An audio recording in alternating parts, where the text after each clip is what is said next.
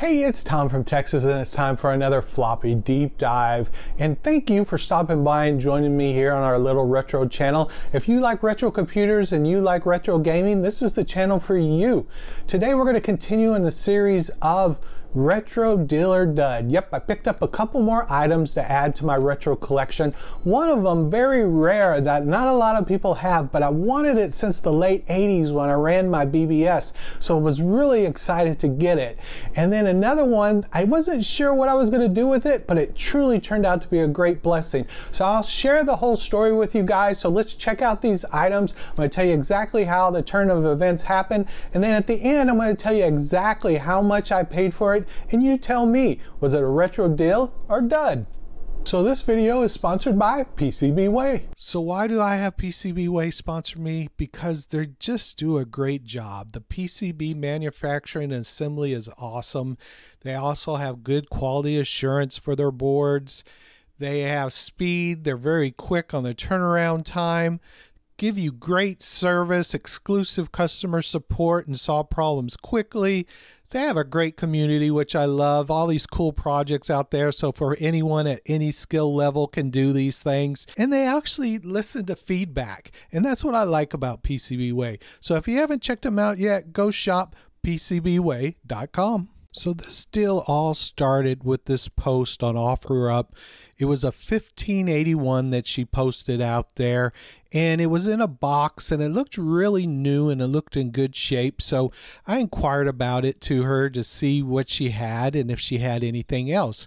Now I already have a 1581, but I don't have one in a box, and I don't have it looking quite as new as she did on this one. So I thought if I could get a good deal on it, you know, I'd be happy to see what I can find out. Now I know these go rather high, so I was trying to get the best deal that I could get, because that's all part of the bargaining and trying to working on here. So I started off here, and then I asked her, did she have anything else? And she said yes. She said this was from her grandfather. Her grandfather had all this computer and he used it in his business. And so she sent me a bunch of pictures, and I'll show you these other pictures that she sent me, and you get an idea of the feel of what she had and then how this whole deal kind of progressed from there. So she sent me this picture of the other things that she had. She had a Commodore 128, a Commodore 64C. She had the Super Disk Drive SD2, that monitor up over there in the corner, some printers, and 1571s. And like she said, it was all used for business. She also sent me some pictures of business software and different things that he had. But the things that really caught my eye was the 128, the monitor, and of course the Super Disk Drive there, and the 1581 that I was initially interested in. That's what I'm going to make the offer on. So the offer I made her is if she would do a bundle deal. I offered for the 128, the monitor, the Super Drive, and the 1581 drive.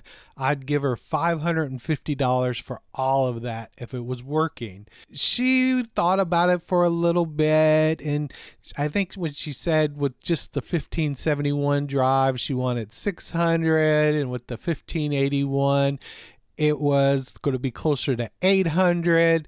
So I narrowed it all down. I already have a 128, a 1571, and a 1581. So what I really wanted was the Super Drive and the monitor. So this is the first item I picked up in my collection, Retro Deal or Dud, and it's the Super Disk Drive, the MSD SD2. And I love this thing. This thing is a beast. And I always wanted one of these when I was a kid back in the 80s when I ran my BBS Temple of Syrinx, because it would have allowed me to share more to people out there when they came and called up my BBS to download games from me. This would allow me to have more space. And I always saw them in magazines, but I never ever saw one in person until now. And now I own one. Now it's more of a novelty than it is something that I'll probably use a lot. But I definitely will test it to make sure it works. But they use these Super Disk Drives for a lot of different things. And I'm going to just turn this around here so you could see the back. So here's the back of it. Not much to it. A couple plugs, plug-in, fuse, switch. And this thing, like I said, is a beast. It weighs 14.4 pounds, and it is heavy. And I've started to research it a little bit, but this thing is just cool. So retro, so fun. I hope it works, but we're gonna hook it up to my Commodore 128 and see if I can get this thing working. So let's open this thing up and take a look inside it. Looks like it has 3 screws on each side that I'm gonna have to take out. So let's go ahead and take those 3 out. And let's just open it up and look inside this. I've never seen the insides before. All right, so let's go ahead and see how this comes off. I believe here's the front. This slides up just like that. And off. And there's the PCB board that's inside. So let's go ahead and look inside this. Coming straight down.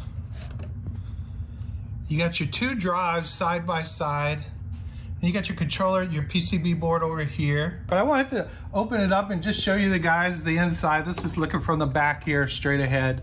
But that's all there really is to this drive. So let's go ahead and get it put back together and then check out the other item that I picked up.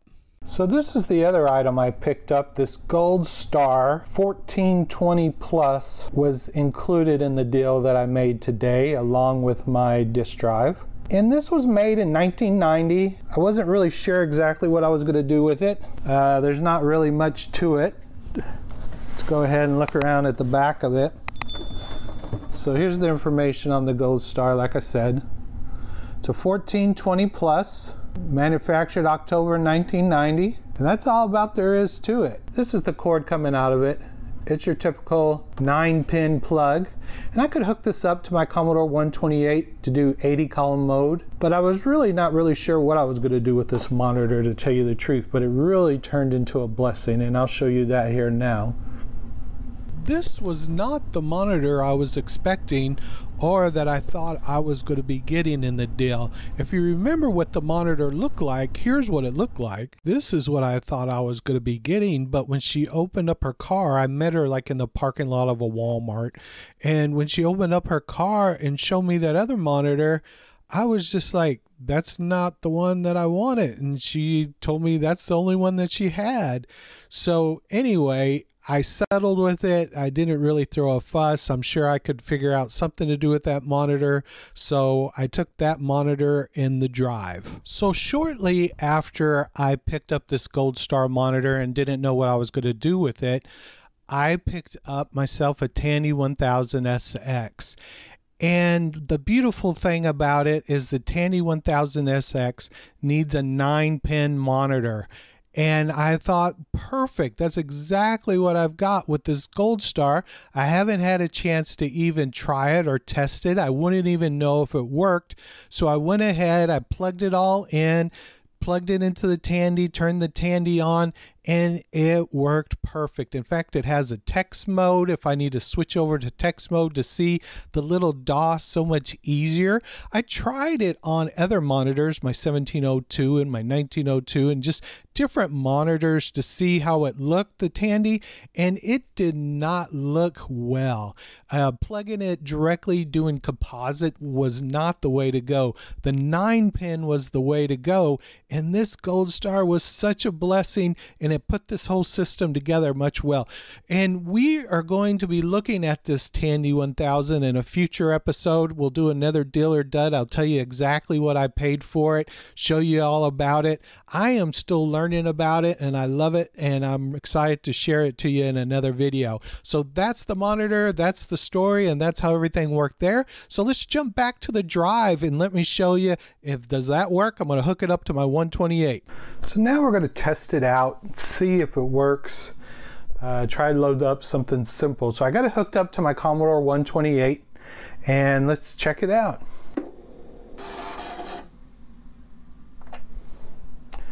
So let's boot it up into, and let's just see if we get a directory. At least it's talking to my 128. So So we're getting a directory, I believe. Let's list it out here. Perfect, yes. Let's just load the first thing that's on here. So far so good. And there you go, you got Defender.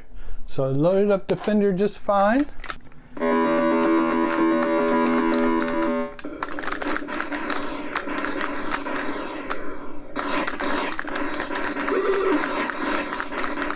Such a classic. So there you go, guys. The drive's working. I'm not going to test drive 2 at the moment because I'm just going to keep it simple just to see that it was working and that it powers up. But I am going to dive into it more and test this more. As you know or may not know, this drive was capable to run by itself.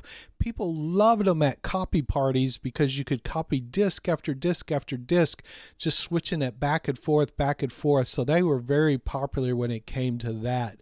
The price when it came out back in the day in 1983 was like $695. So that was a lot of money, and the reason why I could not afford one when I was running a BBS.